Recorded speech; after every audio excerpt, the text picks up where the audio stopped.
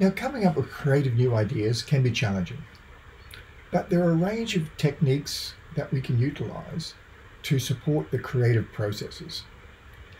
Now, the first of these is brainstorming, coming up with new ideas, but there are some particular strategies around brainstorming that you can utilize. So I've given you in the notes some approaches to applying brainstorming, and some different techniques that you can utilize. So go through the brainstorming process. There are a range of different subtypes of brainstorming, but generally it's putting down as many ideas as you can, as quickly as you can, trying not to privilege any particular ideas, trying not to dismiss any ideas. Of course, they're just too ridiculous, but just get as many ideas down as you can. Then start looking at those that might be particularly effective. You could group ideas into various classifications.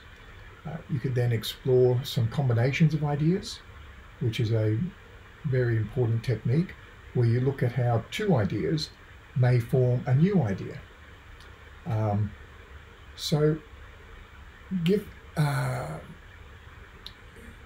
Essentially, brainstorming goes through 4 steps. Setting a clear objective, what it is you're trying to solve. So in the last section, we looked at different opportunities that exist within educational technology. So that may frame what you're trying to actually achieve. Then you need to go through what's called a free-forming idea generation stage. Just get down as many ideas as you can. Then you go through a refinement stage where you can group them and classify them and dismiss some and so forth. And then you slowly narrow down your ideas until you get a smaller set. And from that, you then choose which ideas you're going to progress forward with. So that's brainstorming. Another similar approach is mind mapping. Now, this is once we get our ideas, rather than just classifying them in sort of groups and so forth, we try to actually form formal structures of how those ideas relate to one another. And we develop that as what's called a mind map or a concept map or thinking map. But you place your ideas down. Now, generally in the middle, you have your key idea. What is the problem you're trying to solve? Then you might put a whole range of different educational technologies around that might relate to that problem. And then there might be a whole lot of issues related to those educational technologies. It might be things like cost or availability or effectiveness. And you associate those different ideas with those concepts, and you draw lines between them to show those relationships. And you build up your mind map through a whole range of branches, so ideas and branches, and it's mostly about the relationship between different concepts. And that can often identify some gaps. So where there's not a lot of branches occurring, maybe no one's really looked into that particular area, and there might be opportunities then for you to explore that.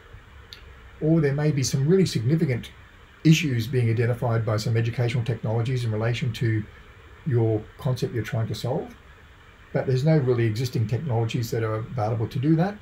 And so that might then indicate that that's an area that you could explore and try to see if you can find a technology that can address that really strong need in relation to the issue that you're trying to come to grips with. Then we have a process called Scamper. So this is where we think about the technology that we're going to utilize, and we look at how we could maybe substitute new technologies for existing technologies, or we could look at what part of an existing technology we could replace with something else. So maybe it's an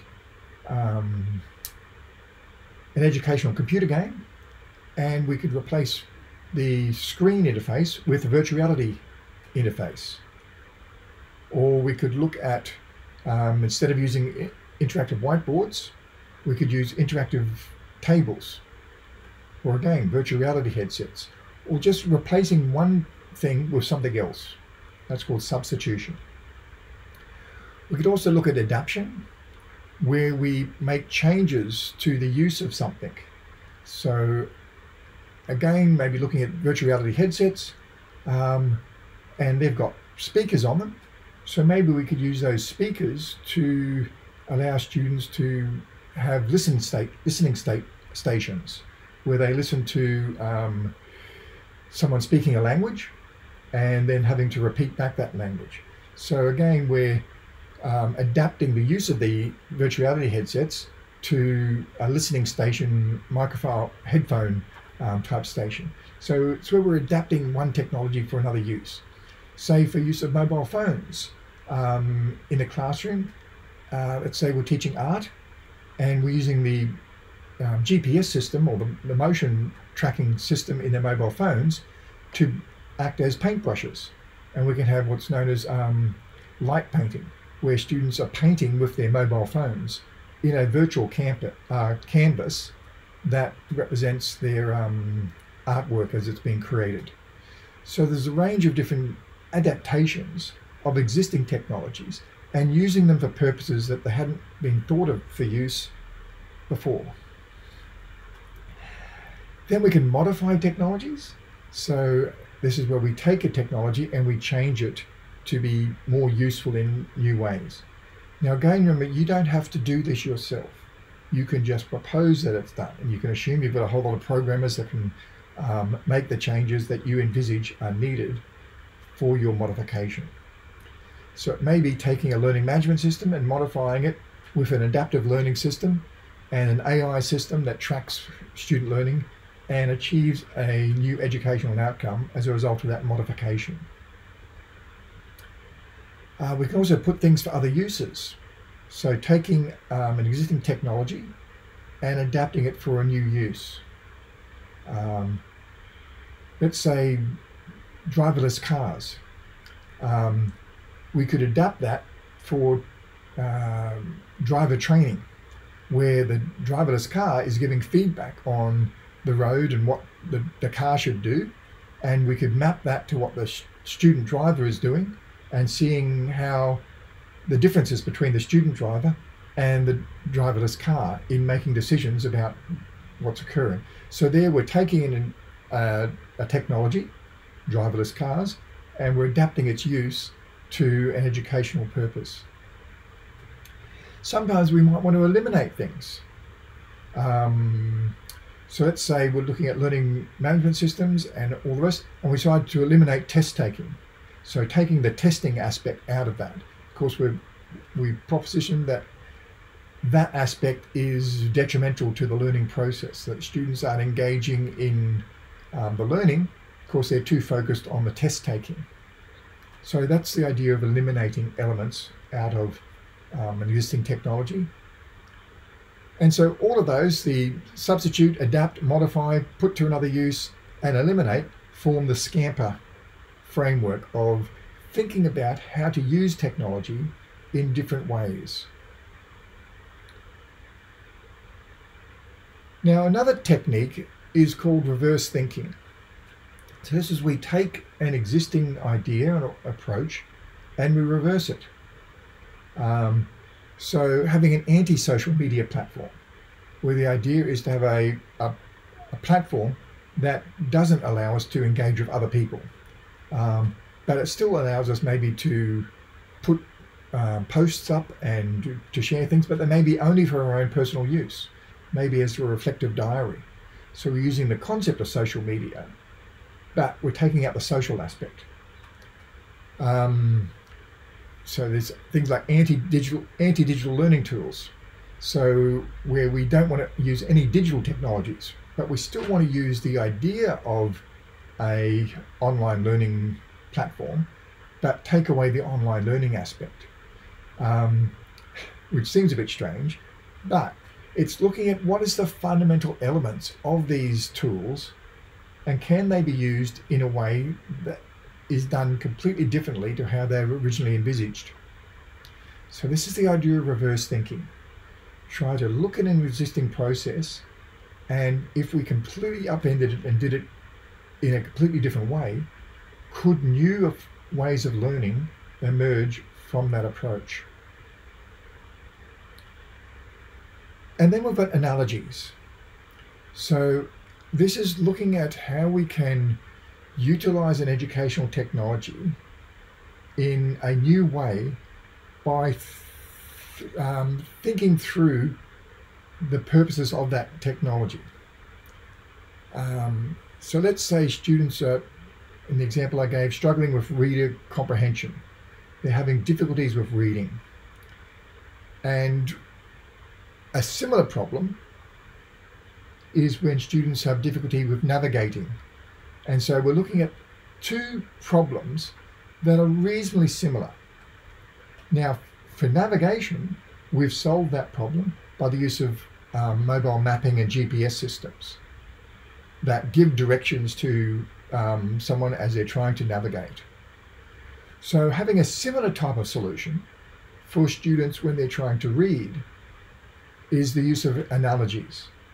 So we take an existing system, process, whatever, that does work well, and we look at how those processes could be applied to a different situation. And that's the use of analogies. So there's some different techniques that you can utilize in coming up with new ideas around how to utilize educational technology. Now, then we have to actually develop the technology. Now, in your portfolio assessment, you don't actually develop the technology. You are going to be developing the idea for the technology. But the same processes are things we have to go through. Now, I've given you access to the EdTech Developers Guide, which goes through this process in significant detail. And I've given you a little bit of a summary of some of the key ideas as part of that. But the EdTech Developers Guide will go into more depth and detail for you to come up with your own ideas and develop those into solutions. So one key aspect is the idea of iteration. This forms the fundamental process of the design, where we go design, develop, and evaluate. We call that an iterative process. And there are a range of different techniques and approaches around that ideation process, which involves iteration. A good example would be drafting. When you go to write an essay, you don't write the perfect essay from start. You start with an idea, you develop it out, so you come up with your design, you then develop it into a first draft, and then you evaluate it. Where could it be improved? How could it be developed better? And then you start back again. You then think, okay, what new elements of it need to be improved? So you're redesigning it. You then develop it again. You come up with your second draft, and then you evaluate it. Does it need a third draft? That's the idea of iteration. Now, another key aspect when we need to think about educational technologies, particularly with children, is the idea of privacy. Now, a lot of EdTech development fails to appreciate the high level of concern that exists within education around student privacy. And so it's a fundamental thing you need to consider in your educational technology development idea, is whether or not it is going to meet the stringent needs to assure educators and students and parents and everyone else that student privacy is going to be maintained. So you need to think about how to do that, ensuring the data that's collected is kept private, that the whole process is transparent, and that people, students and parents and that using the technology can be assured that the data isn't going to be shared without their knowledge, and plan around that and give your considerations as to how you've ensured that that privacy is going to be sustained.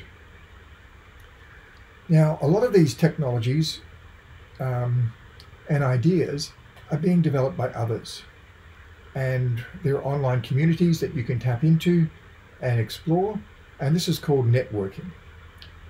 And developers utilize networking a lot to gain assistance in the development of their ideas.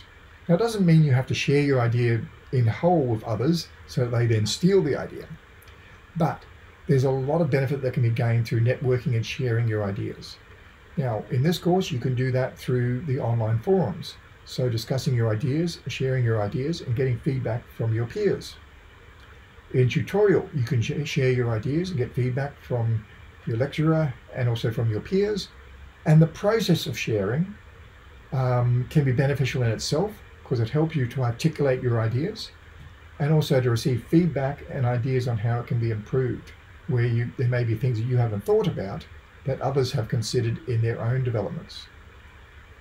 Now, in industry and in developing educational technology ideas, there are a whole range of other more formalized approaches to networking, such as hackathons and entrepreneurial startup weekends and unconferences and a whole range of other mechanisms, often supported by governments, because there's generally a need for startups and innovative companies, and they can generally lead to a lot of benefit commercially with relatively small investment in supporting the ideation process for these startup companies.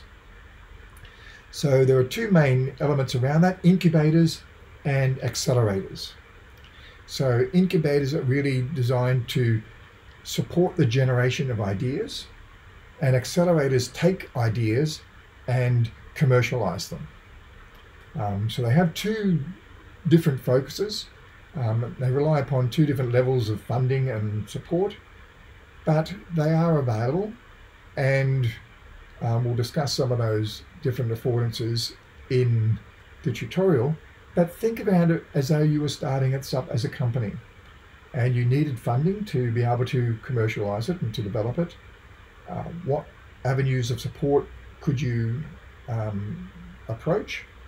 How you would approach them, how you would pitch your idea, which is essentially what you're doing for your portfolio assessment.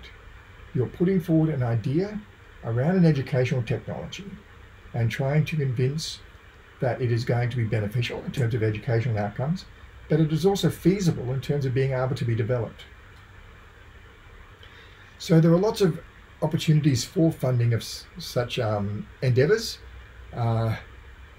Educational organizations are probably the key thing that you need to think about, but there are sources such as crowdfunding, where you put forward your idea and ask for investments through various online sources.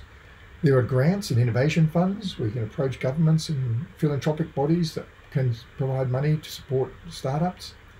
There's angel investors and venture capitalists. Now they have, again, different challenges around them. Generally, they want to see a return of their investment, and so you give up some of your control over your process in doing so, but they may be the best way of gaining funding to bring your idea into fruition. Now, you also need to think about who the product is going to be for. Who is going to utilize your educational technology? Is it going to be a traditional educational organization, a school, a university, maybe it's homeschooling? But think about what is the age level? Who is it going to be for everybody, or is it going to be specifically for a particular age level? Is it going to be for a particular sector of education? Is it for the private education market or government education market? What sort of infrastructure is going to be needed? Is it a whole AI system that's going to need a supercomputer that's going to run all of this and so forth? Or is it going to be so people can run on their mobile phones and as a mobile device? So you need to think about what's going to be required to support your educational innovation. Are there going to be key people that are going to be needed to be convinced and brought on board? Is it going to need a whole range of technology support staff to maintain and keep this running?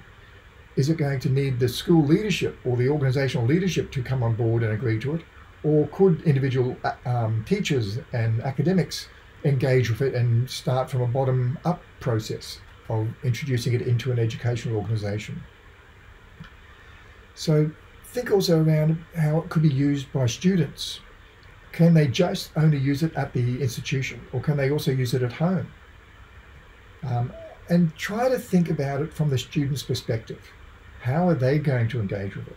Yes, it may be attractive for the educational organisation. It may give them more control and management of students, but will students appreciate that, and will they engage with it? Now, again, all of this can be supported by improvements in decision making. And there are different ways of improving your own decision making around coming up with an educational technology.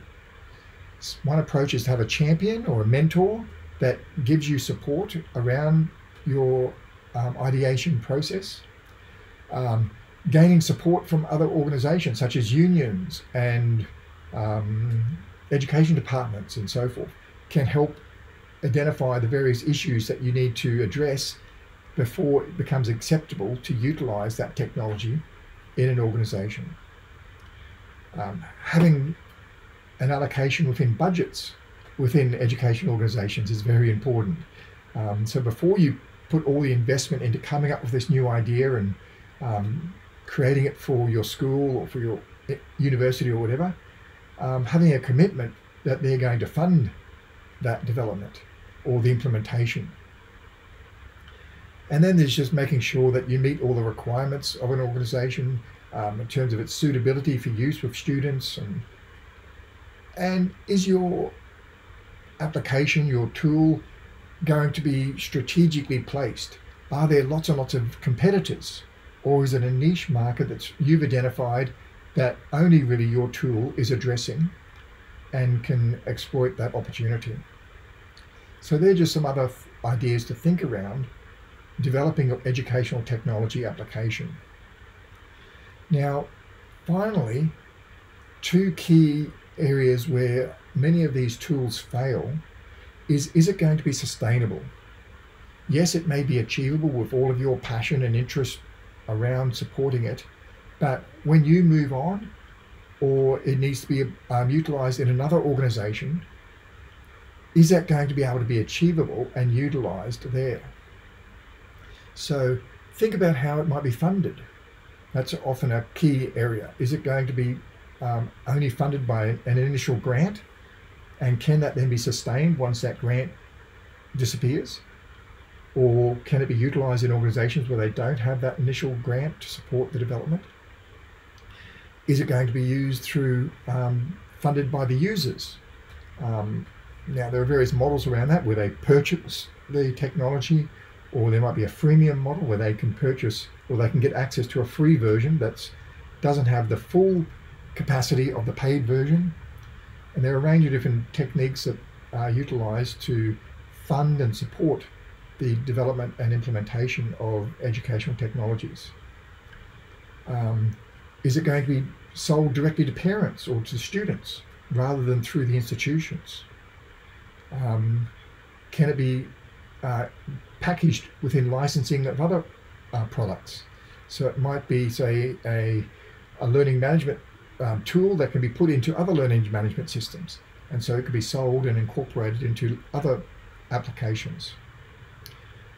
Or it can just be a value-added service where it analyzes data and supports other applications and tools.